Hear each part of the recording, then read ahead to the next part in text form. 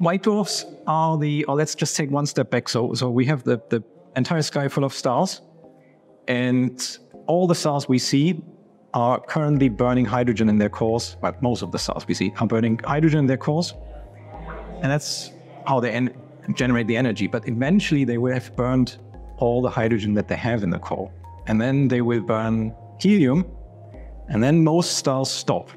And so at that point, the core will be composed of carbon and oxygen, and they can't generate energy anymore, and so the core just shrinks under its own gravity, and the outer layers disperse in space. And so the burned out core, which is mainly carbon and oxygen, that is what a white dwarf is. And then,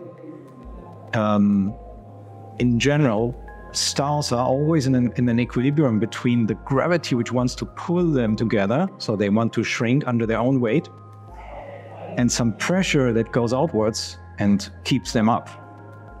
And so in normal stars, that pressure is simply heat, because they burn the hydrogen, and that generates heat and that generates pressure.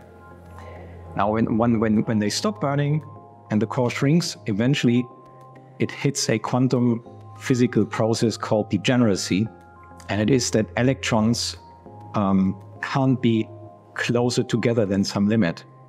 And that then provides what we call electron degenerate pressure, and that balances gravity. And at that point, when the core shrinks down to about the size of the Earth, you have a white dwarf. They're Earth-sized, they're the burned out cores of stars. They have roughly the size of the Earth, and they have roughly half the mass of the Sun. So because they're so small, the surface is very small, and therefore they're very dim and they're very hard to find. And that's where in the past, the first white dwarfs, they were found by accident. People didn't know what they were.